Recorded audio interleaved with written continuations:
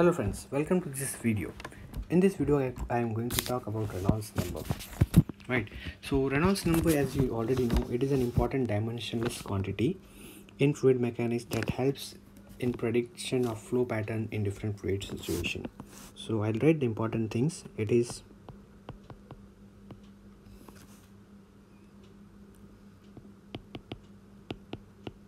dimensionless and it helps in prediction of flow patterns.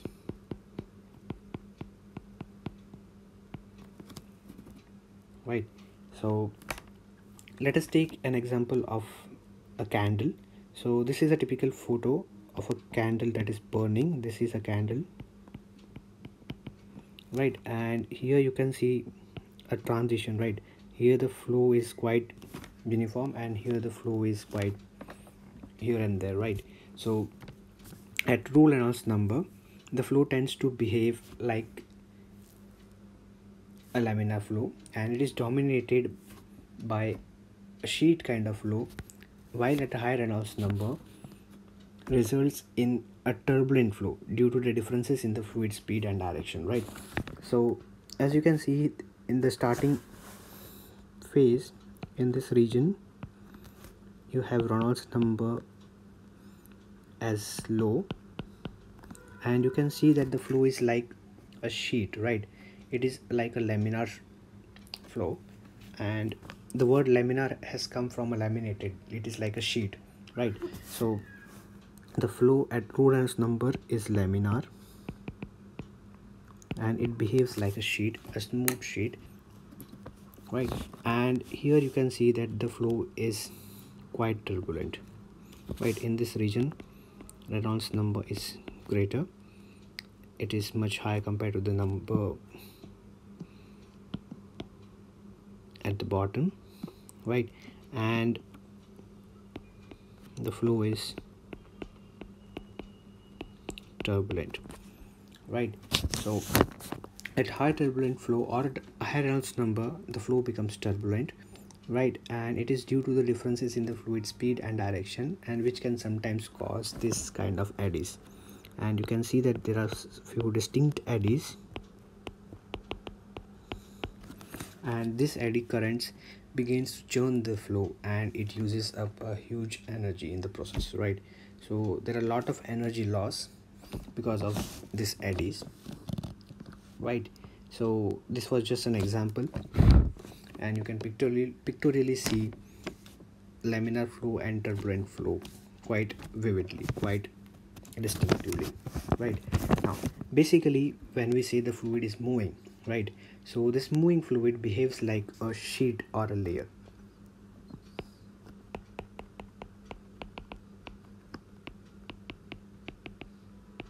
It behaves like a sheet or a layer, and the thickness of the sheet or layer can be as small as a wavelength of a light and even lower than that, right? So these sheets are generally very small, infinitesimally small sheets, and these sheets slide relative to each other, right? So the flow pattern is governed by relative forces or relative magnitude of the forces, right? So there are two kind of forces that is acting. First is a viscous force,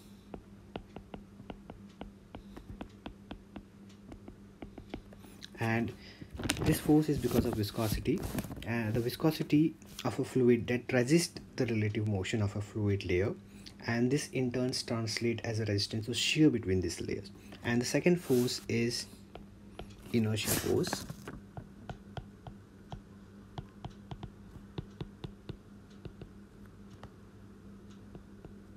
right? And this inertia force is because of the motion of a body, right?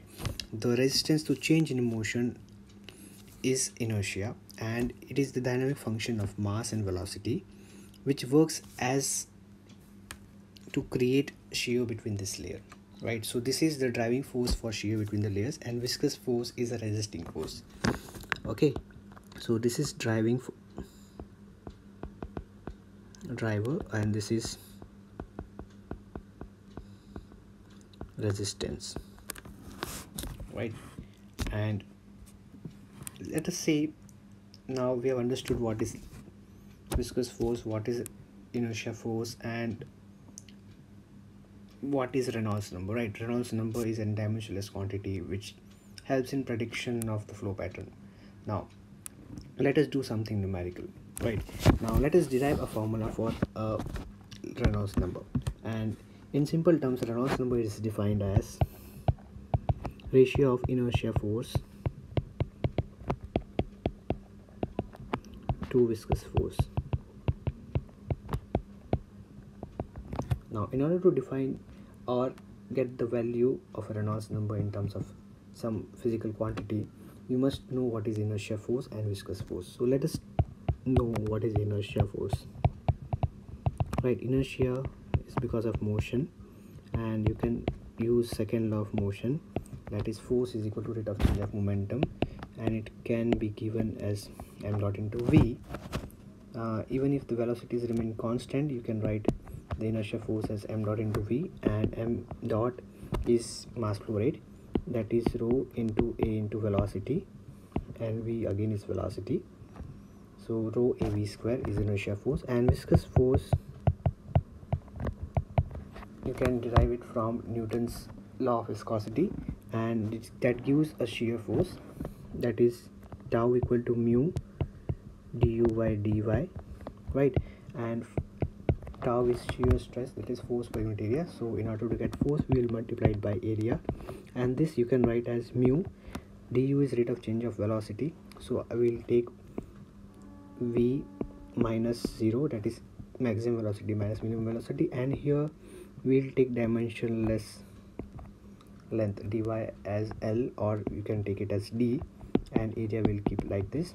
So it is mu v a by d, and if you take the ratio of inertia force by viscous force, you will get Reynolds number as rho v d by mu, right? So this is my Reynolds number, and here we have rho as density, v as velocity, and remember that it is a mean or average velocity. D is, in this case we have assumed it as a diameter, but basically it is a characteristic length.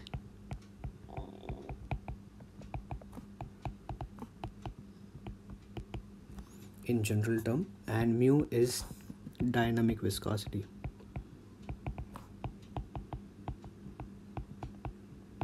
Right, and sometimes this Reynolds number is also written as rho into v by nu, where nu is kinematic viscosity, and it is given as nu is equal to mu by rho, right? So you can use any of this formula for Reynolds number, right? Now what happens is, let us assume that you have a definite fluid inside a pipe, right? So you have fixed rho and mu, which is property of fluid, and let us say we have fixed the diameter of a pipe or container in which the fluid is flowing. So diameter, both these things are fixed. Now only variable that I can play is velocity to change the Reynolds number, right? So now let us say that when v increases, that is when velocity increases, then there comes a point where inertia force, IF stands for inertia force, becomes significantly larger than viscous force, right? Numerator is inertia force becomes significantly larger than viscous force, and at that point of time the smooth sliding layer of the fluid rolls past each other, and then it creates a turbulent flow, right? So this is a place where the turbulent flow is created, and viscous force is no longer able to smoothen it out, and the turbulence is created when the velocity increases, right?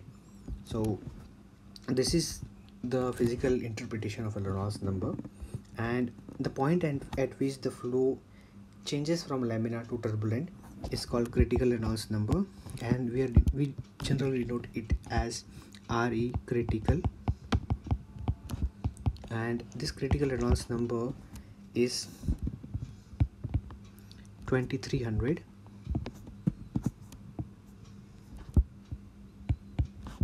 for flow inside a pipe, and it is 5 into 10 power 5 for flow over a flat plate, and it is between 1 to 10 for flow around the sphere.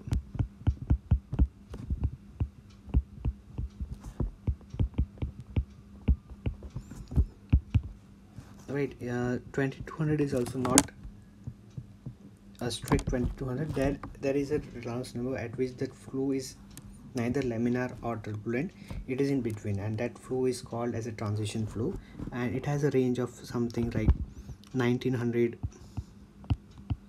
to 2000 for pipe, right? And there is also a range for fat plate, and there is also range for sphere. But what we need to know is there is a critical Reynolds number above which the flow becomes or tends to become turbulent, and below which the flow tends to become a laminar, right? Now, till now we have derived Reynolds number from our intuition point of view, right? From a very crude way. Now, you may think that is there any more fundamental reason why Reynolds number is so important, so significant, and it describes the transition between laminar to turbulent flow, right? So there must be something mathematical or something more fundamental than whatever we have derived. If Reynolds number is so important, then it should have some relation or some link with the conservation equation of the fluid mechanics, right? With some conservation like conservation of mass, conservation of momentum, or conservation of energy, right? And if you look if you look carefully, then you will find a very good relation of not only Reynolds number but for all the non-dimensional number in conservation equation, right? So for Reynolds number, when you see a Navier-Stokes equation,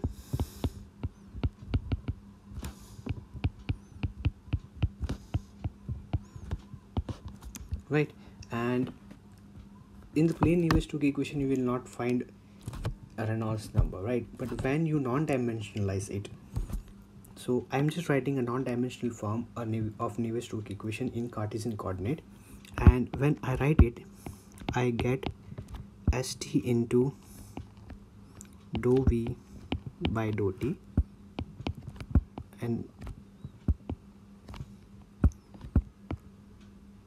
v star dot grad into v star is equal to eu of minus grad p plus 1 by re of sphere v star plus 1 by fr of g cap, right? Here all the terms like velocity, time, pressure,